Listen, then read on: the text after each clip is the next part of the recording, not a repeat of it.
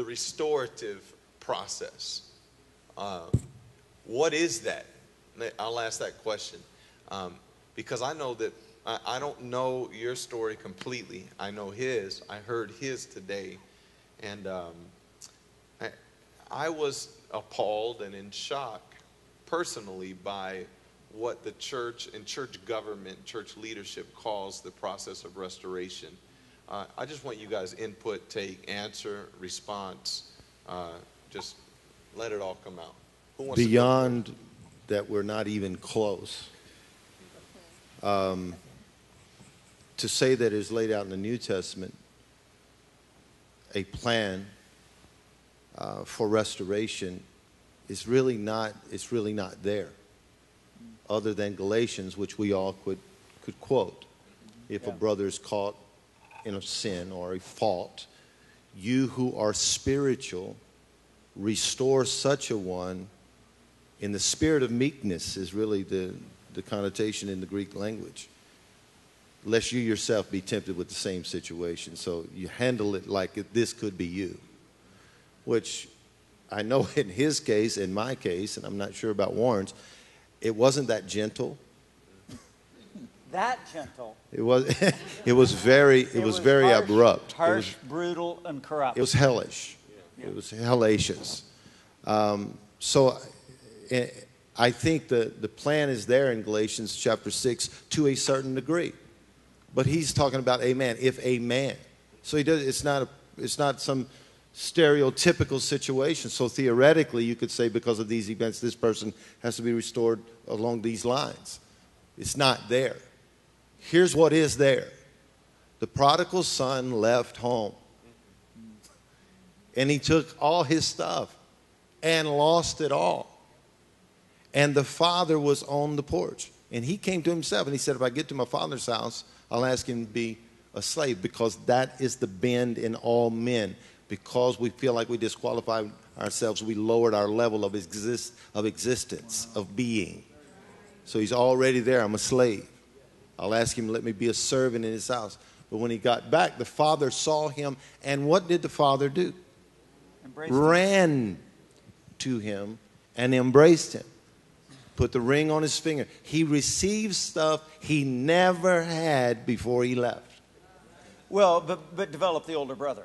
Well, the older brother is the religious people. So he was mad at the father for embracing him. Yeah. And it's really not the story of the prodigal son. It's the story of the loving father. Right. Because when you see how the father handled the elder brother, he handled him with such genuine love, just like he did the prodigal son. But the point I was making, and you can caveat, but the point I was making was this, that the prodigal would have never seen what he saw in enjoyment until he lost everything he had. But it's opposite in church. Yeah. We lose, and then we lose. Yeah, and it's because what we think is the church isn't the church. Right. The Jesus leaving the 99 and going for the one. Jesus searching for the pearl of great price. Jesus going for the lost coin. All of that indicates the way God searches out people. Even the Adam and Eve story. Adam and Eve sinned. They were hiding, and God came looking for them. Adam, Eve, where are you? He always searches out people. And we haven't talked about it, but my guess is with every one of us on the platform, Jesus was closer to you in the midst of your despair than he's ever been in the midst of the platform. Yeah. Okay, so while the lights are on, it's different than in the dark basement. If you have biblical grace, you are numbered with the transgressor. And so if your ministry is based on a good reputation and on those worldly things, attendance, money, and you're an expert at damage control and image management, and your films are perfect, and your advertisements are perfect, and your glasses are clean all the time. Okay, if that is what you do for a living, then when someone else sins, that gives you opportunity for power because you've got moral superiority. Right. So it gives you power so you can market the fact that you were kind to them, but you want them never to resurrect because their fall increases your power. See, and so you can mark it. I was on the team. Like, we have some major leaders in the body of Christ right now that lie, talking about how they understand restoration, but they've never restored anybody. And there are hundreds of ministers that have needed them to restore them, and they've actually made sure they never are restored. Well, that's the spirit of meekness you were just talking about. Let me give you a number here before we get going with the spirit of meekness, because this is going to be awesome. Okay? 1,000, all of you have read the numbers. 1,500 pastors leave the ministry every month. Okay, and we know that, and we all go, oh, that's sad. That's not the sad part. The rest of that study showed half of them, 750 of them, never even go back to attend church. Ooh. Why? It's because they know it's fraud. Okay, and so now I promise you, it's just like every fallen minister, every fallen leader, they've repented 1,000,000 times. They've cried tears trying to fix it. They've sought God. They've fasted. Before my scandal, I used to get up in the middle of the night, go to my auditorium. It seats 9,000 people. And I'd pace back and forth in there in the middle of the night. And we'd fill it twice on Sundays. And I would say, Lord, do anything to clean me up. Specifically thinking of my wife, my kids, these auditoriums, the lights, all that stuff. Okay? Because I would rather have the Holy Spirit really have his way in me than anything this world has to offer. I am not persuaded by the beaches, the money, the airplanes, the suits, none of that. Well, as I said earlier, I was raised on a pig farm, so I'm just grateful to be out of there. All right, so I want to be cleaned up. Every single guy I've ever seen that's fallen fell as an answer to their prayers. Because they were praying, Lord, heal this. Lord, strengthen this. Father, correct this. Oh, Lord, I want you well. However, I know loads of them that have never been through a scandal, and they are nothing but hirelings. If the money's right, they'll come to the conference. If the advertisement's right, they'll show up. If somebody's there to open their door and get them the right kind of water, they'll be there. If somebody's there and the introduction's right and the videos are right and the security team's right and everything's right. And I'm telling you guys, that's fraud. It's fraud in the storehouse. Right. And what we need are more scandals. Wow. Because we're in a place now where the rich and famous, the great leaders, their daughters are getting pregnant. Yeah. All right, but they're not standing up saying, Jesus has been faithful to my family during a time of horrible pain. They just slip her onto the private jet, fly her away, and they take care of that, and nobody ever knows. That's right. True. And see, I didn't find out about it until I was going through my scandal. We had a guy who's one of the world's leaders in prayer. He came and he saw me quietly in a hotel restaurant. It was the visitation of Nicodemus. Okay, so he told me about a horrible, horrible thing that was going on in their family. And he described his wife, who's a global leader in the prayer movement, as well as he is, being in a foreign country, speaking to 30 or 40,000 people. And he said, oh, Brother Ted, he said, it was terrible. She just about slipped and told about and mentioned the daughter. And I said, well, why didn't she? And he said, are you kidding? Our ministry would be over. Wow. And I thought to myself, wouldn't it have been wonderful if Billy Graham, during his prime, could have stood up and said, I want you all to pray for me. We're having a terrible time with Franklin right now. And I know that in the midst of our struggle, Jesus will be faithful, but it's just a tough time for me and Ruth right now. Evangelicalism would be different. Or if Pat Robertson would have said, my daughter's doing this, and my son's doing this, and it's like everything's out of control, but I know God will be faithful. But see, none of them did that. Right. That whole generation, what they did was they maintained, Jesus will always be faithful to you, my brother. Victory's on the way. If you'll give $1,000, God will multiply it. The Spirit of the Lord is upon me, and I can guarantee you the anointing is for you. All right, and as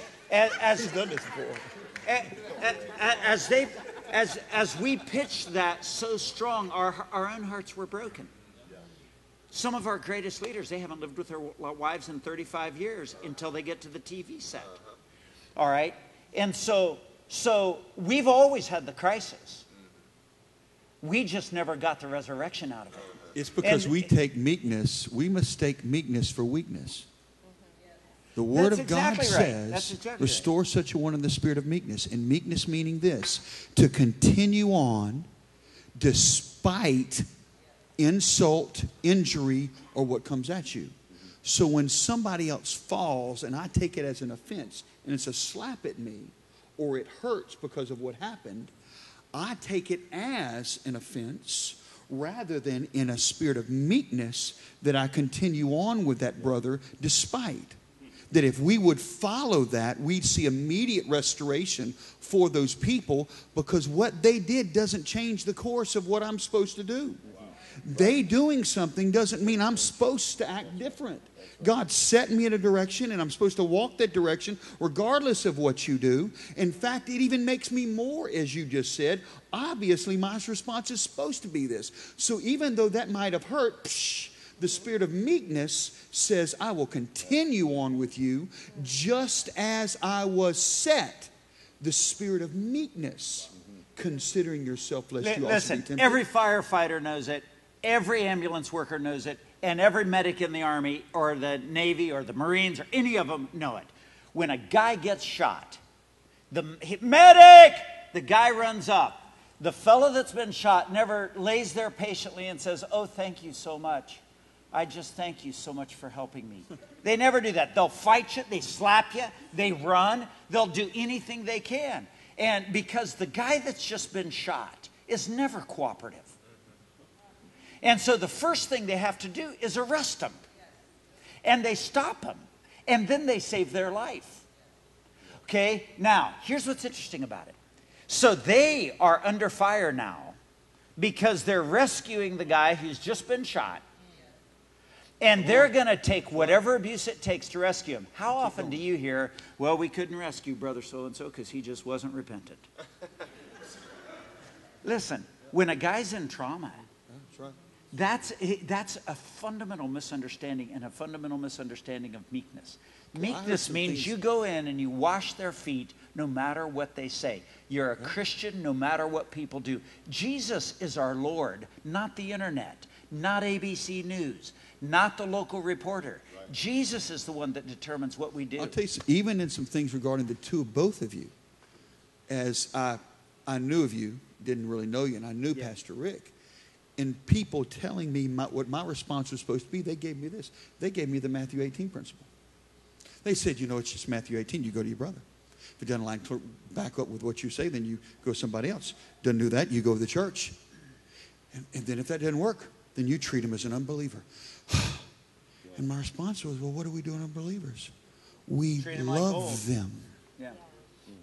But we in the church have gone another route. We say we treat them as unbeliever. We treat them as, we cast them out. Yeah. And that's the thing we've got wrong on this theologically. Right. If I'm doing Matthew 18, by the end of the run, if it doesn't line up exactly as what I'm thinking, whether or not my thinking's right, I'm supposed to treat them as an unbeliever, which means I love them. I'm willing to take the shirt off my back and hand it to them so that they know the true love of where I'm coming from so they can be transformed. That's awesome. And that's the answer that we miss Matthew 18. We screw it up thinking, well, treat them as an unbeliever. I don't fellowship with them anymore. Yeah, but here's where that comes from. Okay, what is the church? Okay, is the church the gathering together of the self-righteous? And if we are, then we should kick them out because we're better than they are. Or are we the gathering together of the gratefully redeemed? The resurrected. Yeah. If we are the gathering together of the gratefully redeemed, we are a believers meeting. And so what is a believer? A believer is a person who recognizes that Christ and Christ alone is our righteousness. And that he is progressively working in every one of us so that when we see him face to face, that will be a joyous, perfecting moment.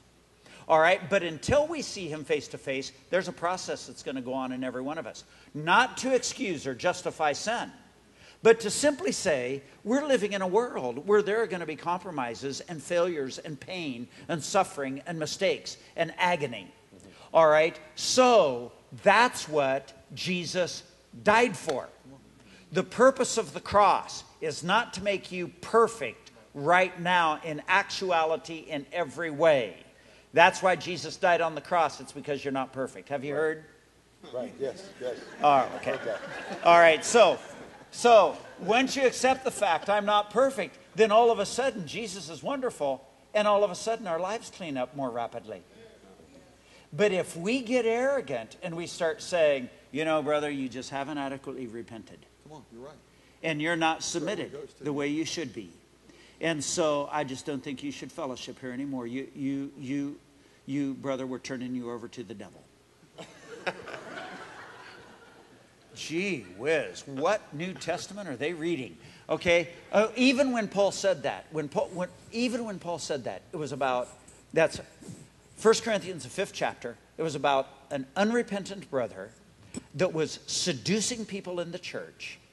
And so he said, essentially what he was saying, he wasn't saying curse them, he was saying, essentially, leave them to their own means. Let the natural product of what they're doing produce itself. But he is not a gratefully redeemed person. It'd be like somebody wanting to come to church and saying, look, I'm a murderer, and I was born a murderer, and I really like murdering people. And you just need to accept me the way I am because I was born this way. I enjoy it. And so just please don't make me hate you or I may enjoy you. Okay? All right, so we would say, no, to be a believer means that you're struggling with your old sin nature. So if you're a murderer in your heart, you need to at least work against being a murderer and work toward being full of love and grace. Is that true? So actually, the evidence of a born-again believer is a continual struggle against the world, against sin, against our old sin nature.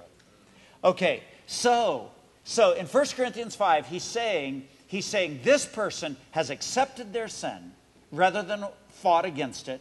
You've accepted him, and that's got to go. But then in 2 Corinthians, the 2nd chapter, it says, there's been enough pain.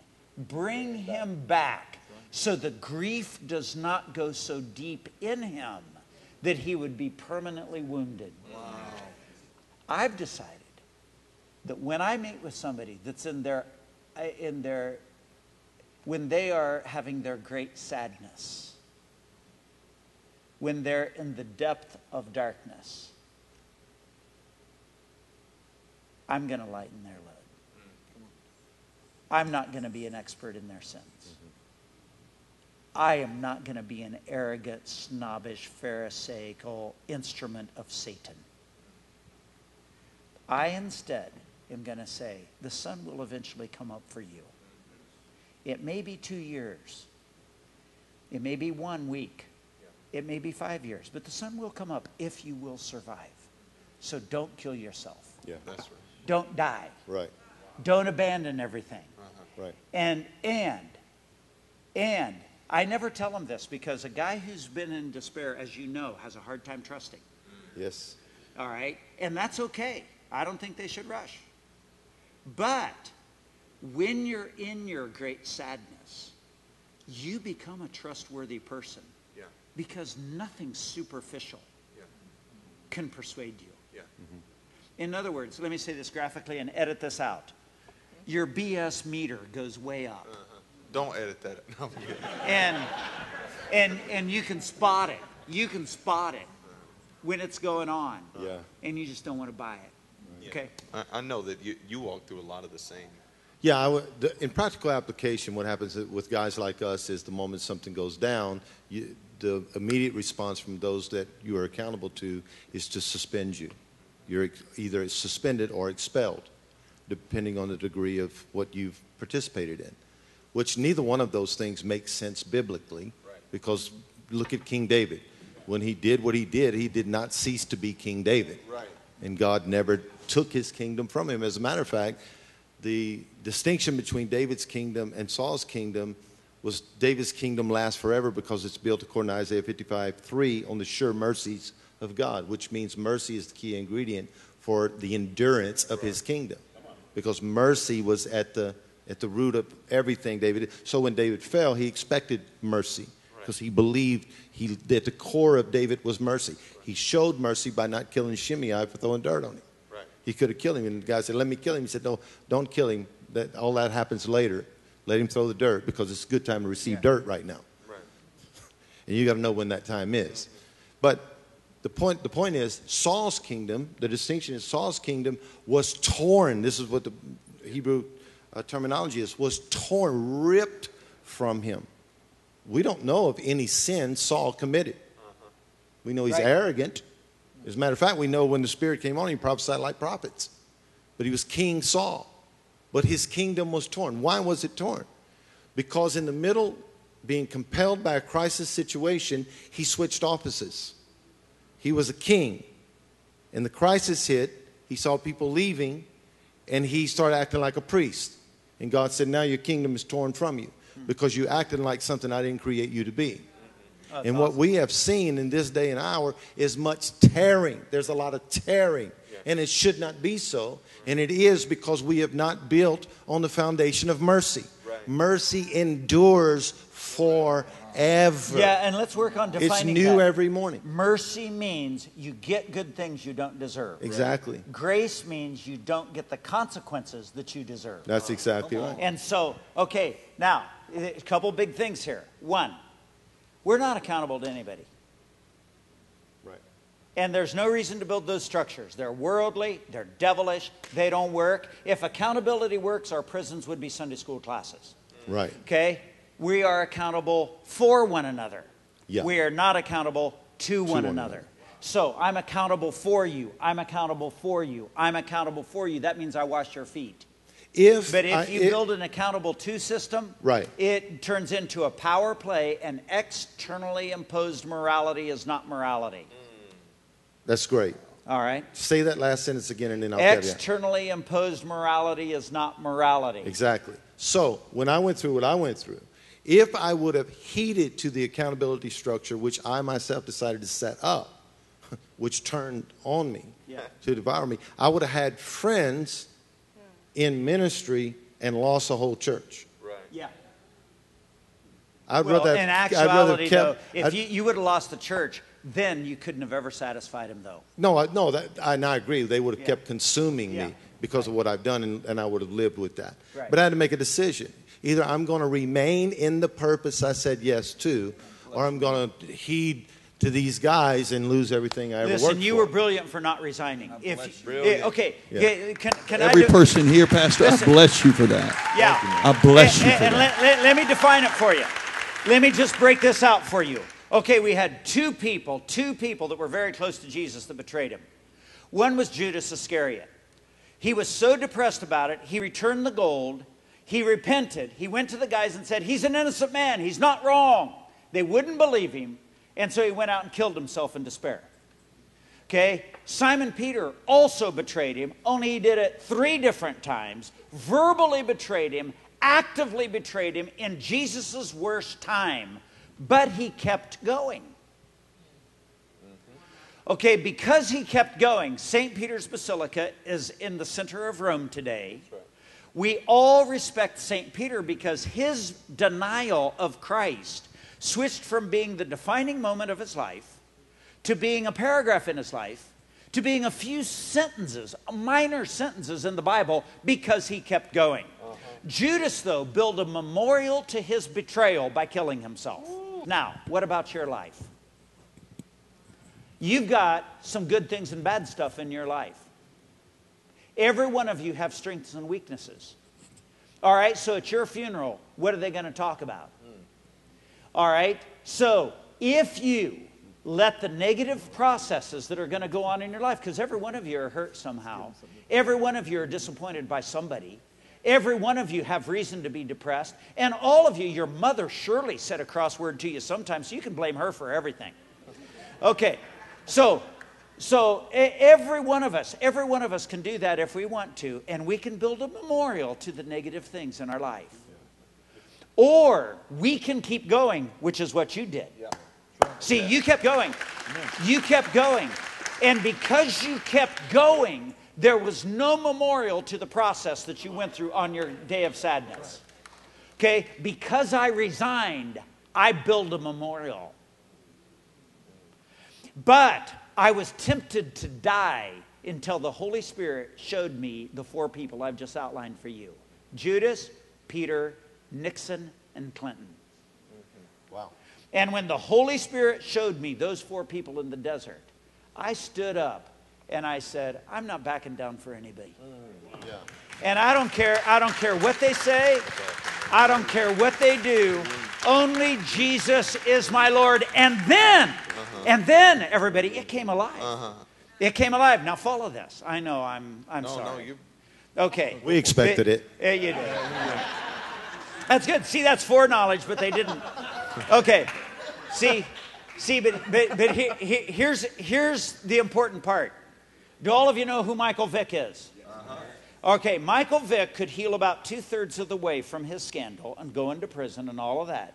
He could heal about 2/3 of the way, but the last third of his healing had to happen on the football field. That's right.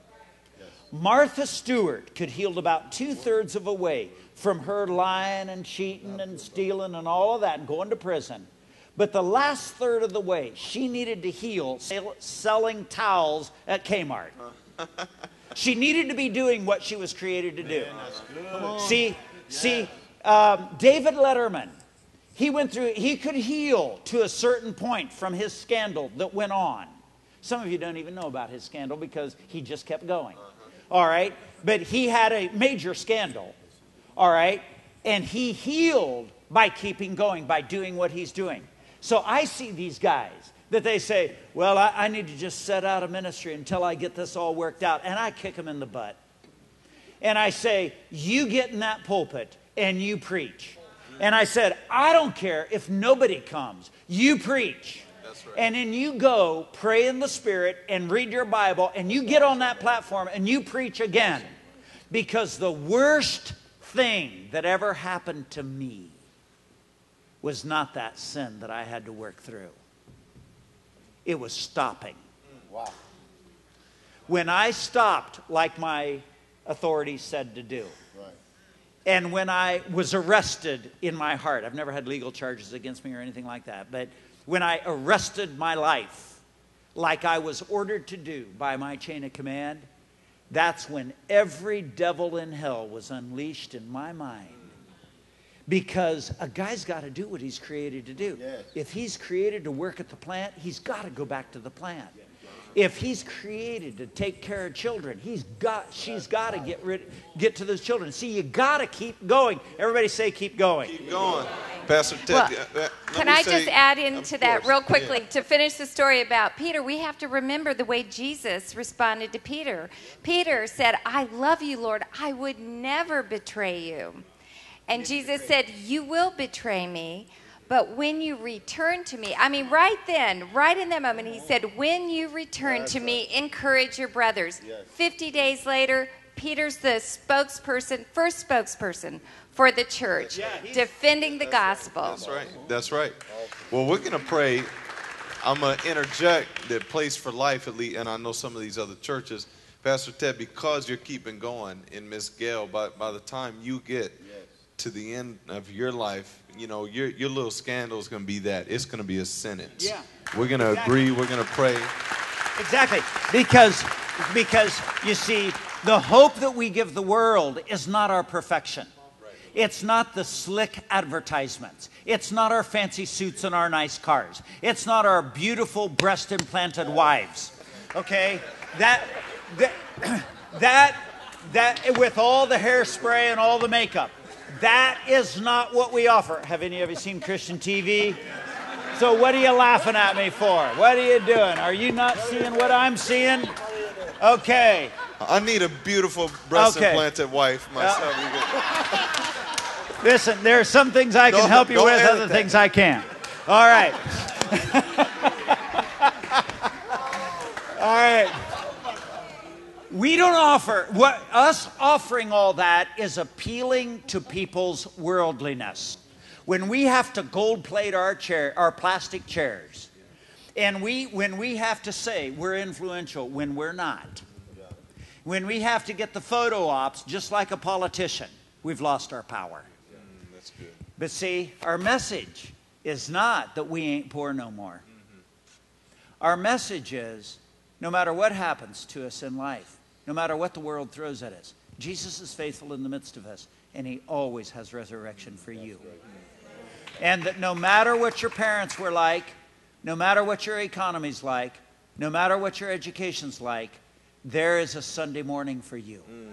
And you can get up, and he'll give you better ideas. He'll strengthen your skills. He'll make you innovative. Being Spirit-filled is not laying on the floor. Being Spirit-filled is operating with the ideas of the Holy Spirit and thinking with greater clarity. That's right. And a Spirit-filled church is a church growing in skills that produce goods and services for the community. It makes the whole community better, not because everybody's bucking, but because everybody's producing. He just gave a good synopsis for my series, Spirit-Led, Spirit-Driven, if y'all want to buy it. Oh, gee whiz. We just did this year.